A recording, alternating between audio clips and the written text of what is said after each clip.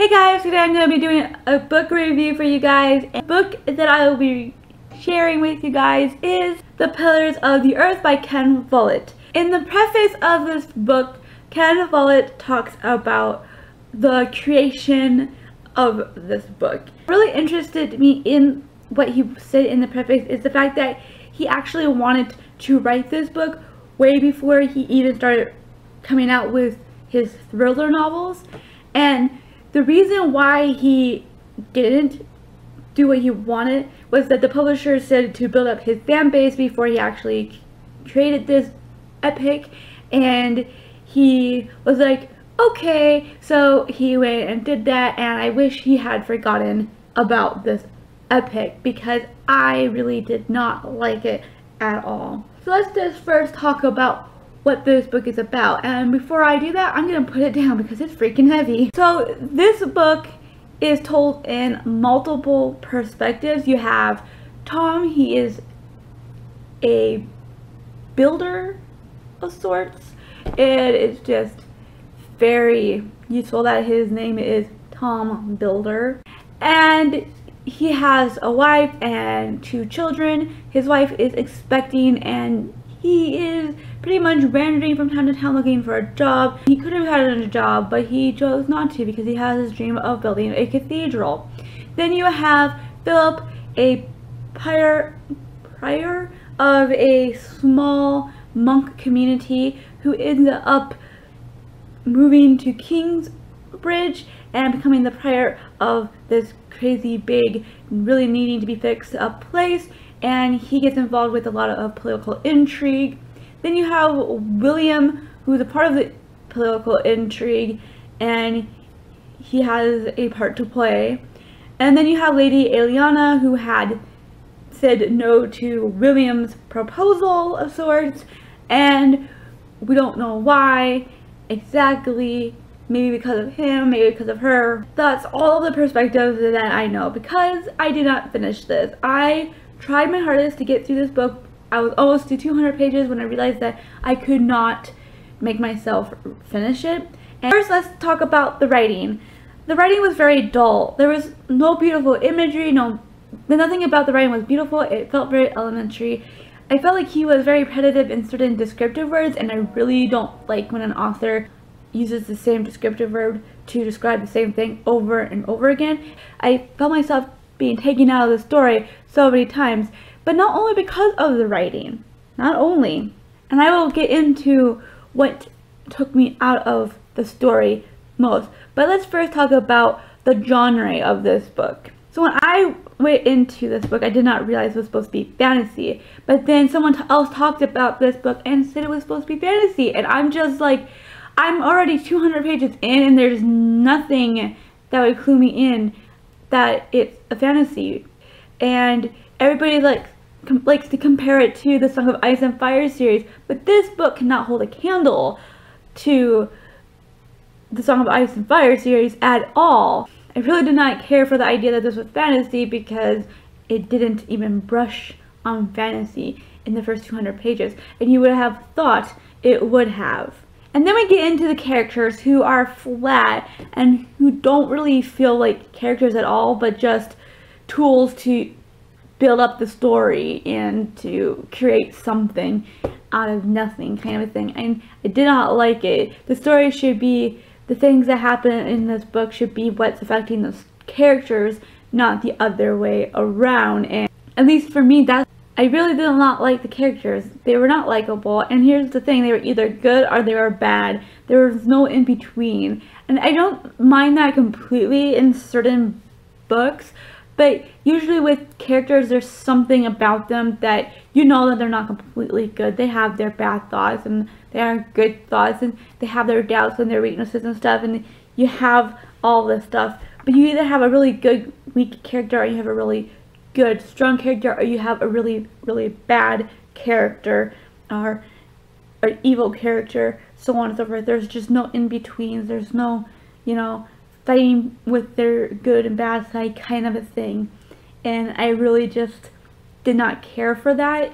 The characters came off as flat and not realistic at all, and then you have how have Tom, who keeps going on and on about building his cathedral, and he's just enthralled with the idea of being able to build it, and he goes in such detail about what it would look like, and it takes away from the story, and you're just like, okay, I get it, you want to build a cathedral, now move on and talk about the things that are actually pertinent to what's happening right now. I mean, you're in the middle of fighting somebody, or you're in the middle of having an argument with your wife, or whatever it could be, and yet you're talking about a cathedral. It's like, no thank you.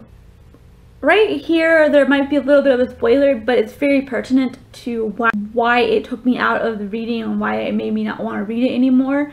And I really don't think it's a spoiler, like, it's a spoiler because you're not told about this right off the bat or in the synopsis, but it's not exactly a spoiler because it isn't the major story plot or whatever. It could affect your reading, so if you're okay with hearing it, because it's pretty small in the overall thing, but it can be pretty big for you.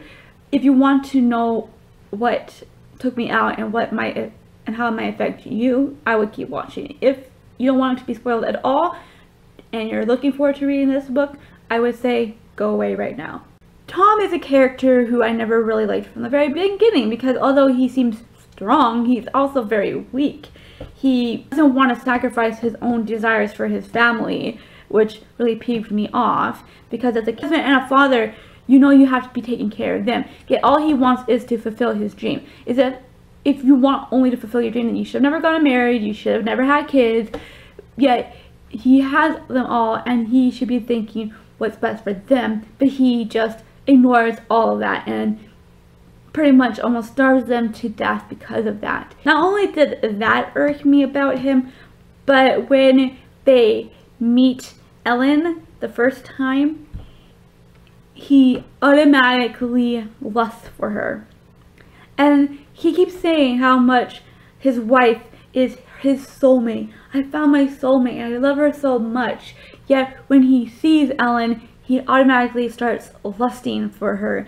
I mean, it's one thing to say, oh, she's beautiful, but to lust for her, that would signify that maybe your wife is not exactly your soulmate, or you don't love her as much as you're saying you do.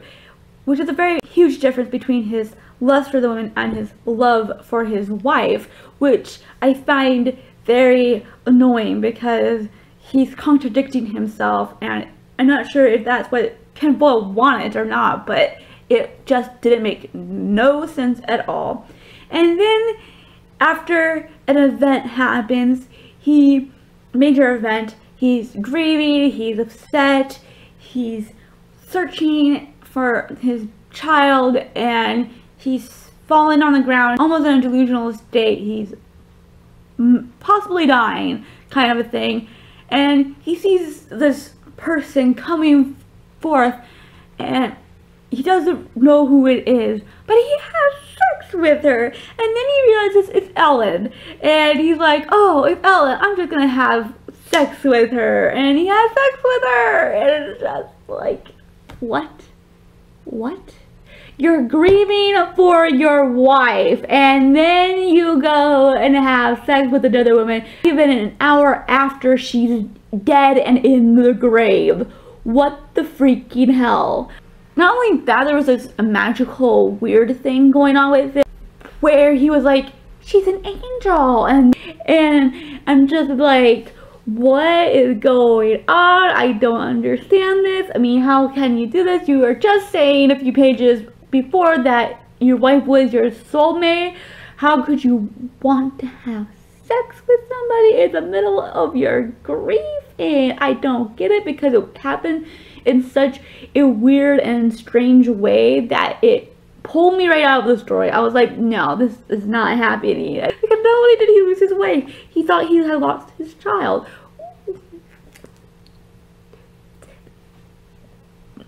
If I was on the brink of maybe passing out dead, and my wife or my husband had just died, and I thought I lost my child, and I thought I saw an angel, I'd be like, angel, can you tell me where my child is? I can't find him.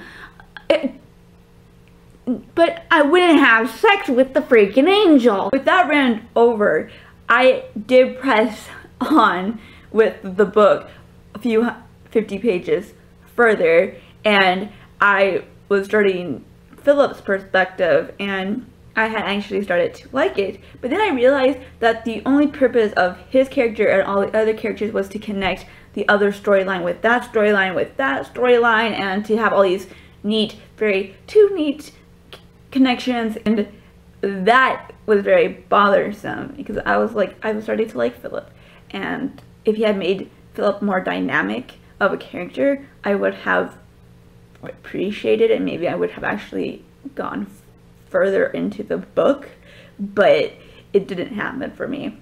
And then we talk about the setting of the book, which is supposed to be in the 1100s, yet the vernacular and the way he writes the story could have been any time. It could have been in the 1800s and it wouldn't have made a difference. And the last major issue I have with this book is the way he uses the multiple perspectives technique in his writing. I love multiple perspectives because you get a deeper connection with the story and with each of the characters, and it also helps you to understand what's happening through other people's eyes, and you kind of have this deeper experience when it comes to the story and the characters and all the feelings and emotions that are happening. Sometimes it's the best way to do it, especially if it's a very complicated story and there's just so many things going on. But he does not do it well at all. I thought that when I got to the next chapter and it started off with that other person's perspective, it was going to be that person's perspective until he went, but then you'd be like a paragraph in, and then you would hear someone else's voice for a sentence, and then it would go back and you're like, what just happened? Like, where did that come from? It confuses you and it pulls you out of that person's perspective, and it confuses you.